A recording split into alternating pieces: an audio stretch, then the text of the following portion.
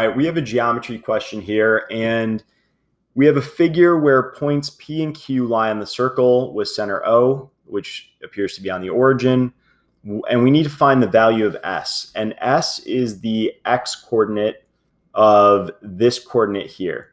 So it's not as simple as just saying, oh, this X coordinate is √3 or negative √3, so this one's going to be positive.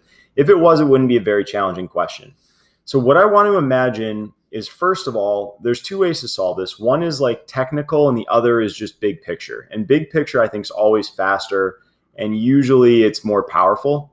So imagine that we took this to an extreme, so that we took this right angled shape and we moved it like this, so that this was a right angle. And I understand that that's not perfect, but you get the picture. Basically, as I move this over this way, this moves up higher. And if you imagine moving it even further so that we got like basically down to the edge, if it was a right angle, the line would be something like this, so that we would have a right angle here. And so what I'm seeing is there's a relationship, and that relationship is that as the X increases in this direction and the Y decreases, the Y increases in this direction and the X of this original coordinate decreases. So for me, there seems to be a relationship between the X coordinate here and the Y coordinate here, and the Y coordinate here and the X coordinate here. And so I don't think it's a √3 for the S, but I think it's actually a +1 in terms of how far to the right this thing is. And then √3 would be the actual height. So it's like the points are reversed and this point is 1√3. And this is just an assumption. I'm making this assumption based on the logic that I laid out on the right-hand side. Whereas I move that, as I move this angle, there's some sort of like a push-pull effect going on. And it's basically just tilting it so that that arm on the right-hand side gets pushed higher and gets dragged closer. Okay, but let's actually prove this out, because the GMAT gave us some very easy numbers to work with here if we go through the effort of evaluating it. And all right, not bad for a half circle. I've seen worse. If we draw this angle like this,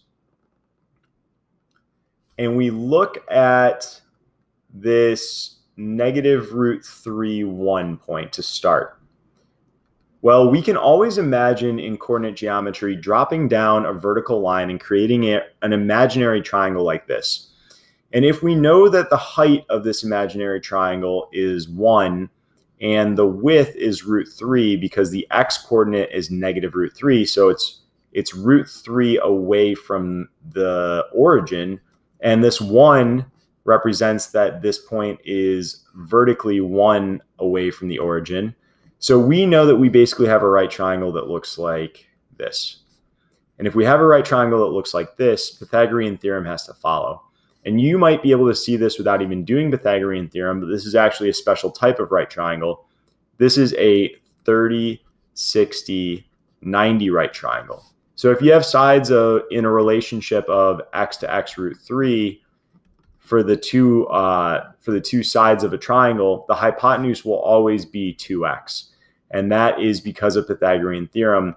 1 squared plus √3 squared is equal to 4, which means that the hypotenuse, which is c squared, the hypotenuse is equal to 2. So we know the hypotenuse is equal to 2. We also know that this angle, most importantly, is equal to, since it's across from the 1, it's equal to 30 degrees. Now, since we know this angle is equal to 90 degrees, and the whole angle around here is equal to 180 degrees, that leaves 60 degrees for this angle.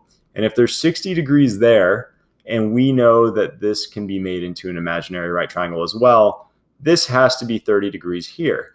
And since we know that this radius is the same on this side as it was on this side, it has to be equal to 2, then we know that this side across from the 30 must be equal to 1, and this side must be equal to positive √3. So that's another way of solving it more technically. I know that that's a little bit difficult to see for some people. Basically, what we wanted to focus on is can we find a relationship between the points on P and Q without just making a broad assumption? They never told us that this angle was perfectly centered like this. And in fact, if they did, this would have had to be a point of like 1, 1 or something like that. And then, or sorry, negative 1, 1. And then this would have been like 1, 1. But it wasn't perfectly centered. We couldn't assume that. So we had to go through the math. The math tells us that point S is equal to 1. And our answer here is answer choice B.